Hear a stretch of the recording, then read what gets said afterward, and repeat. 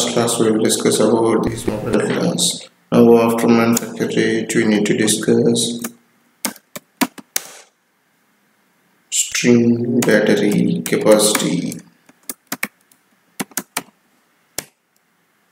And since we need to create a set of indicators for the shortcut Control Shift Alt Shift yes or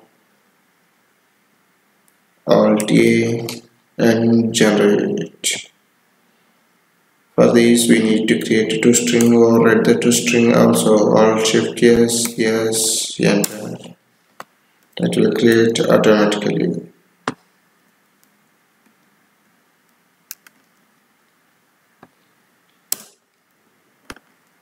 In my database I am using MySQL database. We need to create a new mobile table and we need to populate the data.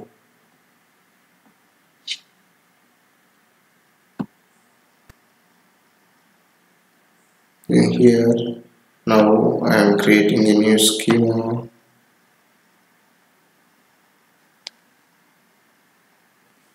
Schema name could be mobile app.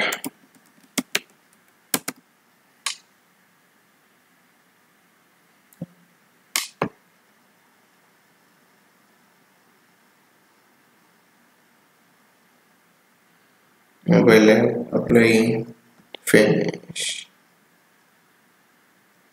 Now we want to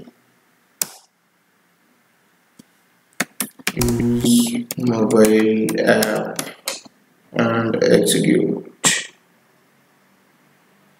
Then here we need to create a table called mobile.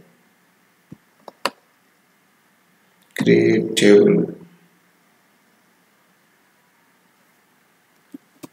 mobile.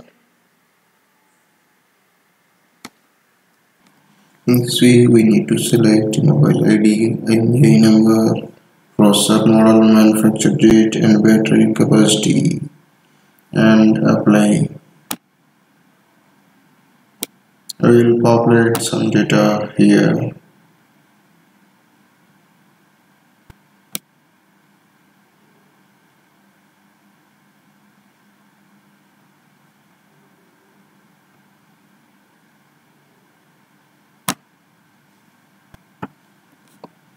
Select close. Here we will populate some data. IMEI1234 processor model,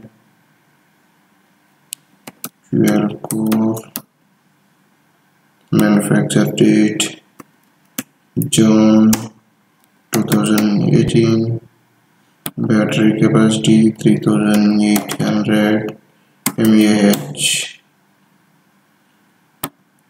Second IMEI 25763 dual core, manufacture date July 2017, 4500 mAh battery. Then apply. Now we will concentrate on how we will get the data from DB by using JDBC template in Spring Boot application. That I will explain in next class. Thank you.